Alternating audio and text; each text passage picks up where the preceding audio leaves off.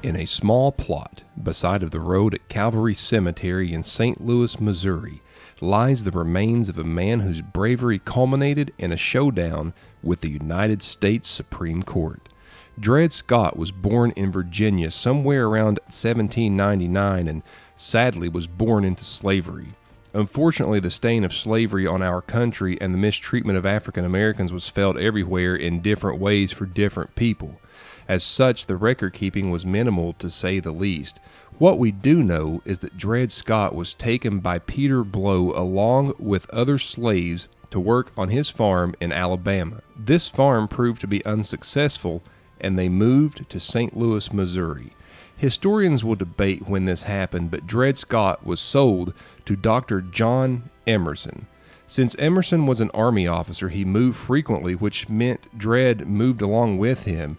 He moved through Illinois, eventually making his way to what was then the Free Territory of Wisconsin, now Minnesota. While there, Dred met and married his wife, Harriet. Harriet's owners transferred ownership to Emerson. Emerson moved back to Missouri, leaving the Scott family behind to be leased. Emerson would marry Eliza Irene Sanford. Eventually, Dred Scott and his family and the Emersons would move back to Missouri, a slave state. Emerson died and his widow, Irene, inherited everything, including the Scotts.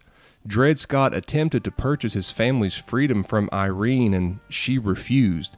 This series of events would set up a brave legal battle that is still talked about today.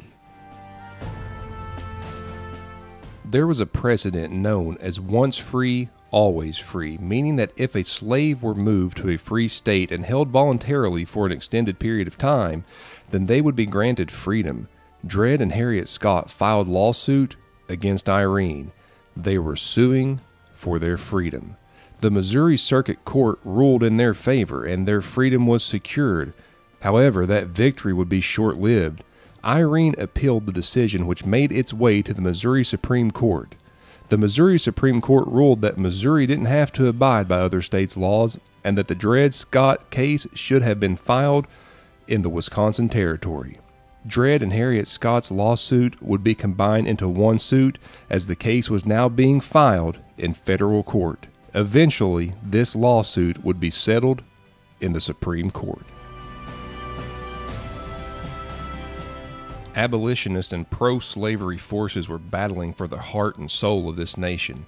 This case came before the Supreme Court when that battle was reaching high intensity. Politicians were weighing in on this as well as the public. Pro-slavery politicians were doing their best to appease their base. The newly formed Republican Party weighed in on the issue, led by Abraham Lincoln, who was by then not yet president. Lincoln would make speeches during the aftermath of the Supreme Court decision, speaking in favor of Dred Scott.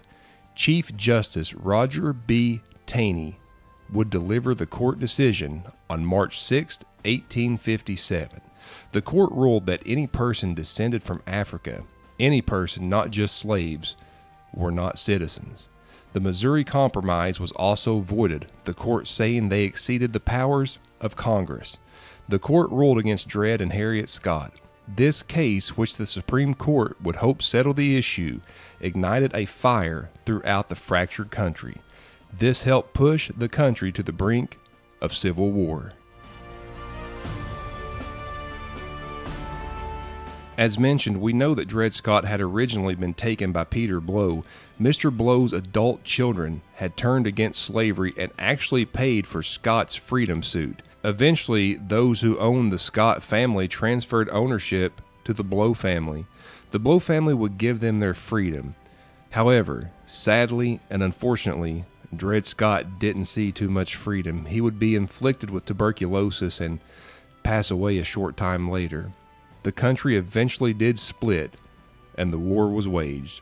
After the war, the 14th Amendment settled the issue of citizenship, stating that all persons born in the United States are citizens. It was not only an honor to tell the story of Dred Scott, it was an eye-opening journey for me in many ways. This man was brave and he fought for his right to be free. The Supreme Court decision really shows the state of the country at that time. This is probably, I would say, one of the most humbling videos that I've ever made, and it really just hit home with me. I do want to take some time to talk about the gravesite. It was lost to time for a very long time. In 1957, the gravesite was rediscovered. On March 6, 2017, which marked the 160th anniversary of the Supreme Court decision, a ceremony was held on the steps of the Maryland State House where the great-great-grandnephew of Justice Taney met with the great-great-granddaughter of Dred Scott. In 2012, a statue was placed of the Scotts at the old courthouse in downtown St. Louis, where the case was originally heard.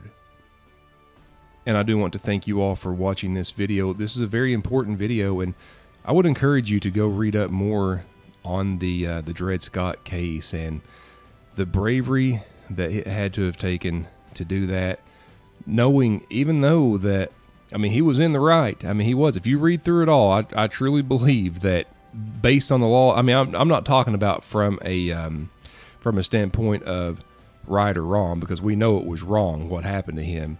But even using the laws at the time, he was in the right based on those existing laws. But it just seems like everywhere he went, other than that very first case, which ruled in his favor, he was just met with racist decisions, honestly. And it's an honor to be at his grave today, but it is also very sad what not only Dred Scott had to go through, but every person of color at that time that was here, what those people had to go through as well. But thank you all for watching. It is an honor for me to be here in St. Louis, Missouri today to pay respects to Dred Scott. Unfortunately, Dred Scott has no idea what type of an impact that he made, but thankfully he did make an impact. If you like cemetery videos, that's all I do. I do all 100% cemetery-related videos. Please like, subscribe, and join. I visit the famous, the infamous, the never heard of. I also just take strolls through the cemetery and sometimes bring you along. Once again, from St. Louis, Missouri, I will see you again soon.